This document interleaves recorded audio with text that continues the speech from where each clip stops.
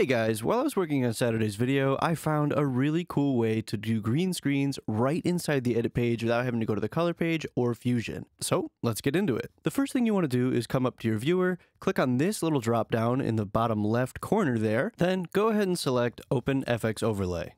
Once you've clicked that, come down into the toolbox inside your effects panel, find Open FX, then Filters, and in that submenu, you're going to want to pull the 3D keyer onto your footage. And now that that's on there, all we have to do is tell it what we want to key out. So I'm going to click and drag around in the viewer on the blue that we want to get rid of, and it should leave just our subject. I'm going to show you using myself, a stapler, and a plant. With me, you can see that it doesn't do a very good job under my arms because it's a different shade of blue. All we have to do to fix that is come up, click on this little dropper with a plus sign next to it, and drag a new line inside of the blue under my arm there.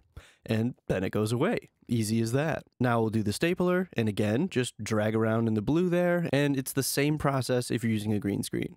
But you won't be able to do this one of this plant, where you just drag around in the blue, and the green plant is still there untouched. Now, if you want to dial that in a little bit, come on over into your inspector panel, find your effects for your clip, and come down to Matte Finesse.